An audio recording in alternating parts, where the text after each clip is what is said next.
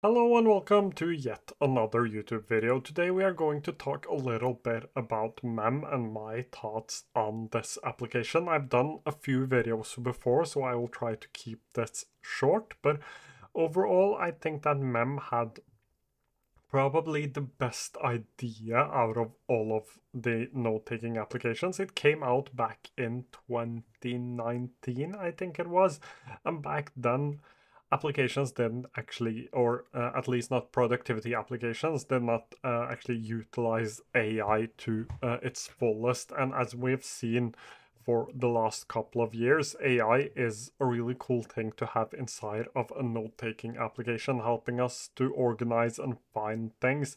And that was the promise of Mem. So the idea was really, really good, being able to just quickly take notes and easily find your notes later.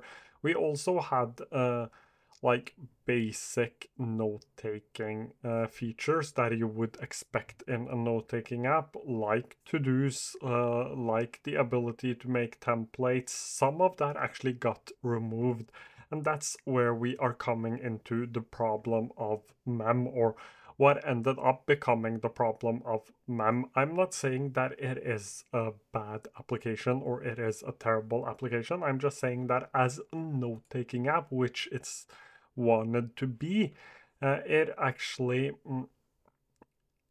doesn't have the necessary features, or the app in general doesn't feel good enough compared to a lot of its competitors. When Mem first came out, it could get away with not actually having everything set up perfectly, like not having a dark mode, not having a great mobile application. Still, there isn't an Android application. And just to mention that, if an Android application is not prioritized, I would rather them say, just like Reflect does, just say that this is an application that is tailored more towards people who use iOS devices, or at least iOS phones and tablets. But if we now jump into Google and we search for Mem Android app and just do that quite quickly, we get this from April 12th. Let's just jump into these FAQs just to show you my point. Mem currently does not yet have an Android app, but our web app works great on your mobile web browser, and it might work on, and it might even work great on a mobile web browser, but everyone prefers an app over a web browser.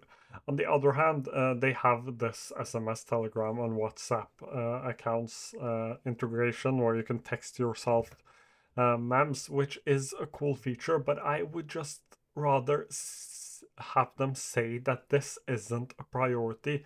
Uh, this just feels like a way to say, no, we don't have an Android app, but you can use it and it works great on Android as well.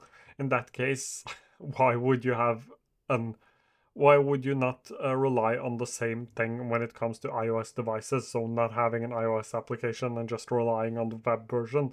It is probably because having application is what the consumers expect. This is just a minor thing, but add to the fact that they removed their roadmap, and people are starting, or had started, to get a bit annoyed with Mem and it not totally figuring out what it wanted to be. They switched out the whole interface of this and removed things like tasks, which was a feature, or it actually is a feature that I would expect in a note-taking app. I'm not looking for Notion-like task management or Obsidian-like task management. I'm just looking for a way to easily jot down my tasks and being able to see them in one place. As of right now, uh, with the removal of the ability to add notes, you actually have to open up a different application or add tasks to your notes and being able to find the task later. You actually have to open up a different application and write your tasks in there. I have tried using the AI chat to find my tasks back when I was using Mem. Um, but it wasn't able to do that. On the other hand, the good things about Mem is that this chat with your Mem actually works really great. I tried this back when I was planning out a few podcasts episodes, and it worked great. It did an amazing job at finding exactly what I needed to find whenever I needed to find it. So in that regard, this actually did a great job. So this is really good. This isn't the problem. Having the chat with your mem and always being able to find what you're looking for, that isn't the problem. And if that is the only thing you are looking for in your note-taking app, Mem is a great option, and you can just stick with Mem. Also, just a thing to keep in mind is that getting your notes out of Mem is a hassle. I've tried it. It was a lot of copy and pasting.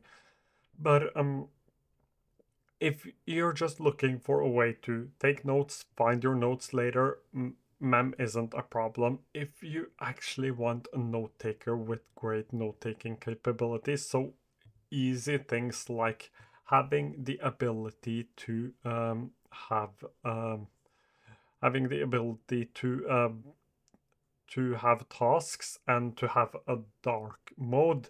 Probably the second one is the most important. And what's fun about Mem is that the mobile app on iOS is actually dark mode. That doesn't have a light mode, while the web version doesn't, and the application on desktop doesn't have a dark mode. It only has the light mode.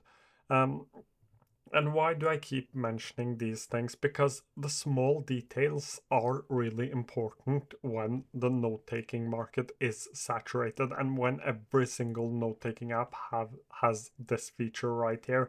So even though the chat with Mem is really good and it does an amazing job, so does Reflect's chat feature. And Reflect has task, Reflect has a graph view, Reflect has an interface that feels a lot better to write in compared to Mem. That's last part is highly personal, but the graph view and having tasks, that is objectively better inside of Reflect. And when you start to think about it, like compare this to Notion, which also has a Q&A feature. Notion is more a project manager, but it also has the ability to take notes, and you can have all of your tasks there, and you can ask the AI to find the right tasks. Again, I have tried that in Mem. It didn't work out. It might be working now, but it didn't the last time I tried it back in May, I think it were.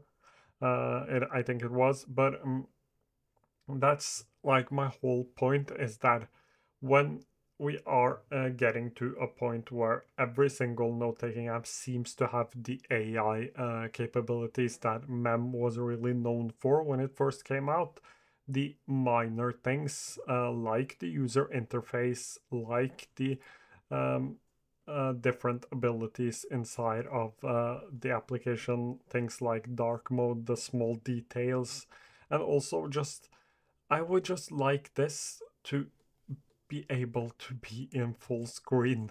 Uh, it it is now right now taking a lot of my real estate right here. A lot of the screen real estate is taken right here by this tag. It shows me everything in this tag, which is cool, but I would rather have this be smaller and this be even bigger.